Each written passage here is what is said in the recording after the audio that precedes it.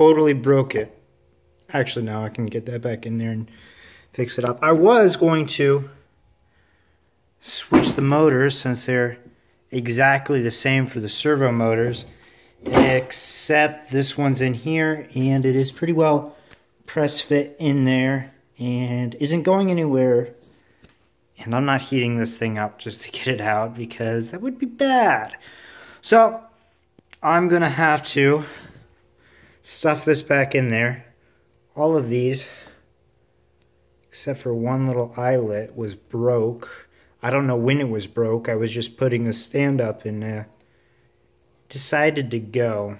I'm glad I saw it and not when I was running the machine or anything. So stuff that back in there and probably just gonna have to tack weld. I was afraid that this is cast and I'm not 100% sure if it is or isn't.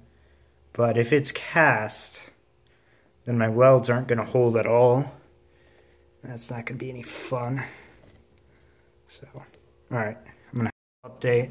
I am not going to take this guy apart. He's pretty solid as is. So, all that's left is to put, I don't want to repaint this either. Plus the fact that it could very well be cast.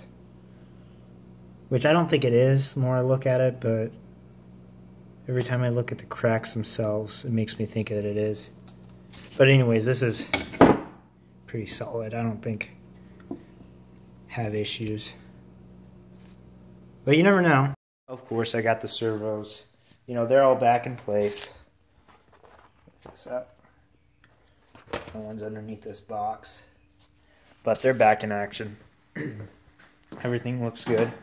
That connector that broke doesn't seem to be too bad. I just flipped it around so that the parts that weren't broken are actually, you know, being used.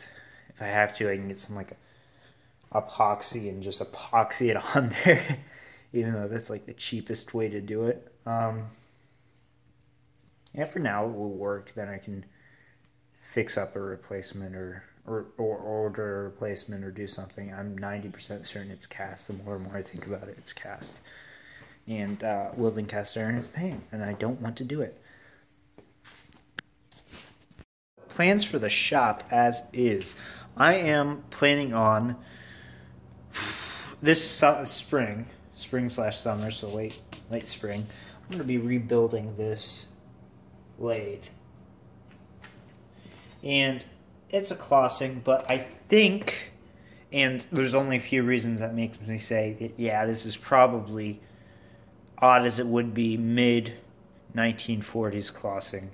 Either right after the war or sometime in the war, which doesn't make much sense to me why it would be in the war, but it wouldn't surprise me. There's a few reasons. The castings on this were pretty poorly done. I've had stress fractures, just old fractures over time. Those might just be time related.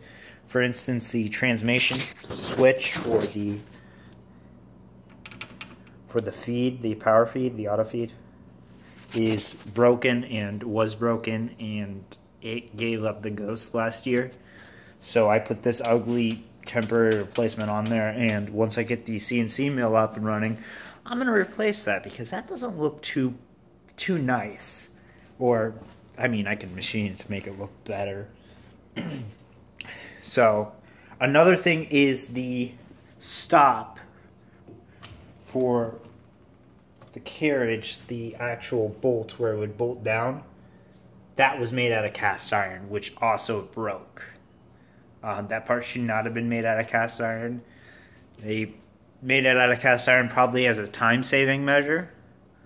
There are blemishes on the ways themselves, where I thought this was a welding repair, where they would have welded it up and reground it right there.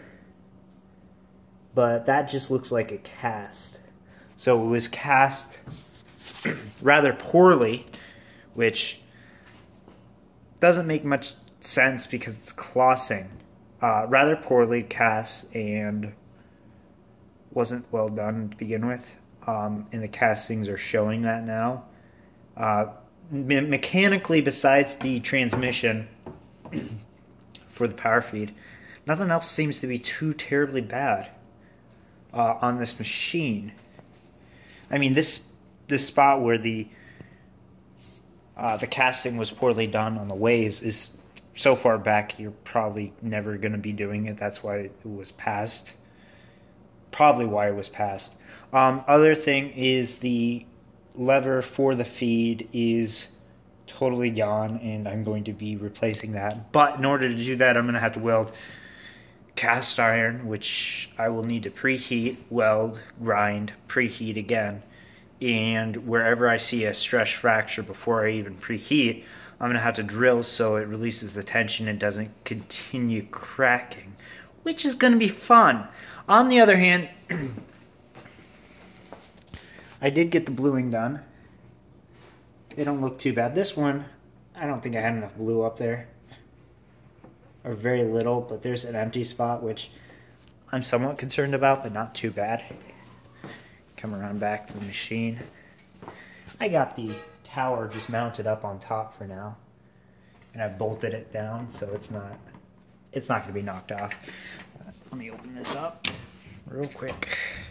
If we get down here, I took this is down where the old controller and everything used to sit.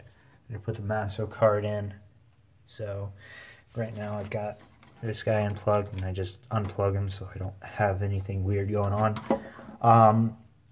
And I'm gonna unplug it here. That way these loose wires for like the fans don't short this out. Because that would not be good. And we got the Rhino power supplies.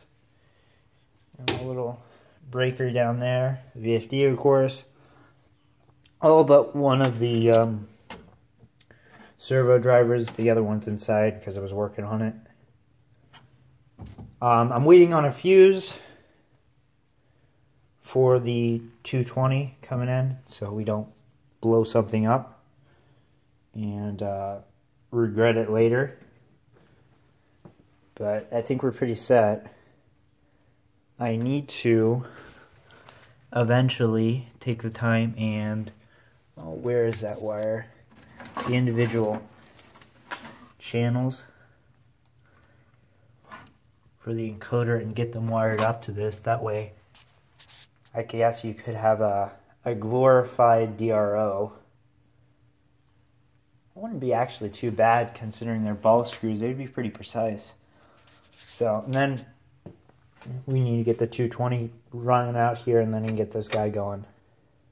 But that's probably going to be a week or two away. This thing is a pain to open and shut. So, and I've been working on the scraping, getting better at it.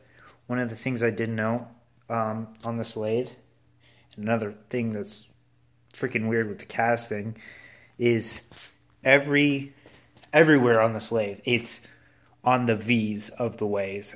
They're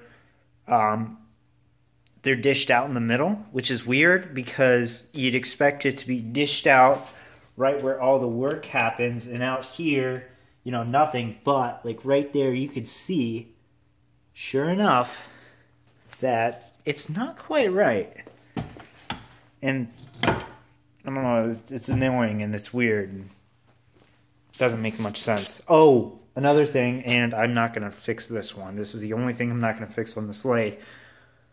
The back gear, one of the teeth for the back gear is broken. It is still technically runnable. I don't know if I'd do it. I have run it before in the past, but under load it just wants to kick out the bar into neutral, so I just use it as a lock. That way that goes nowhere, and I can run it. Of course, the oil pump on the mill is, I think that's the only mechanical thing that's wrong with it.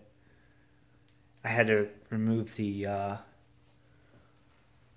power drawbar. I had to remove the power drawbar on it. That didn't do much of good because it was leaking air, and it was jammed, and some of the gaskets were just totally gone. So, and of course I got the screen and the keyboard on. So, That way I can actually, you know, use the machine once we get the servos up and running and then the spindle going. So I think I rambled on enough about this. Yeah, I hope to be getting on the lathe as soon as possible. One of the things I realized, this mill does not have either an oil pump for auto oiling or for a coolant, and there is coolant down in it, but it was either a water-based with oil pressurized into it, or it's just really disgusting and is separated, and it is, I don't even know where to get rid of the oil. It's that bad. Probably take it to the dump. They'll have something that they can do with it. Burn it. I'm not burning it, so I don't even want to be around if it burns. So I think I've rambled on enough about this. As always, thanks for watching.